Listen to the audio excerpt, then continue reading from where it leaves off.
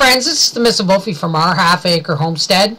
Today is Friday, November 27th, 2015, and apparently in the US and in Canada, it is Black Friday.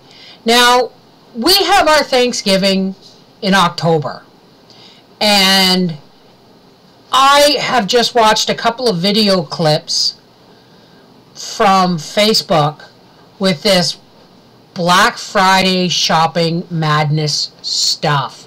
Holy moly. Get a grip, people.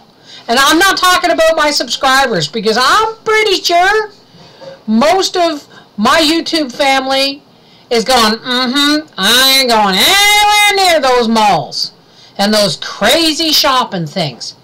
If you are broke enough to feel it necessary to go in and snatch a parcel out of a child's hand in a crazy Black Friday sale, man, you just be better learning to knit, because that's just wrong.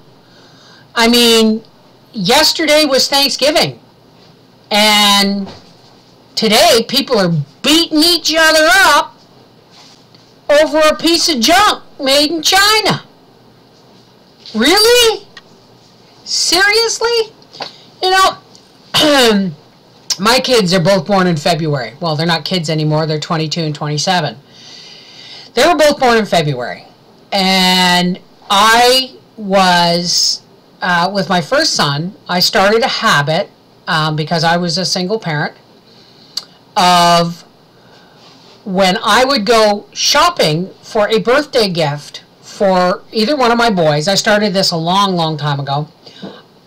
I would go shopping, and I would see winter clothing on clearance. So what would I do? I would buy the next size up or the next 2 sizes up, because it's on clearance, because spring's coming, and I would put it away for Christmas next year. I did that all year long. I had a limited income. In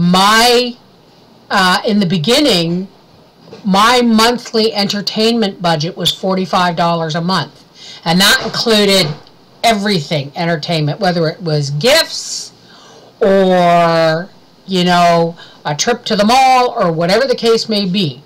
So I would watch sale flyers, and I remember buying Arthur a tricycle in July, because it was on sale, and I believe at the time it was, I don't know what the price was, but it was like half price, because it was a summer sale.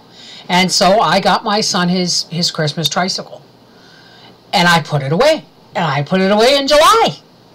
So when it came right down to it, I was already completely finished my Christmas shopping by November 1st.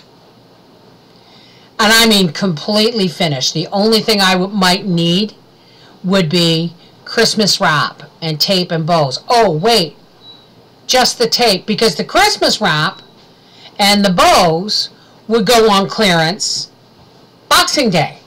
And I've avoided Boxing Day sales. I would wait a couple of days, because if there's any paper left over, it's like down to 25 cents a roll or some ridiculous price. Heck, I still got Christmas wrap I bought 5 years ago, and I don't do a lot of presents anymore. So folks, if whatever it is you want to buy is all that important, take your time. Buy it ahead of time. Squirrel a little bit of money away here and there. Watch for sales all year long.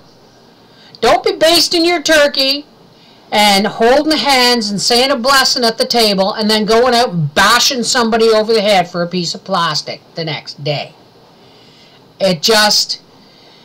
That is just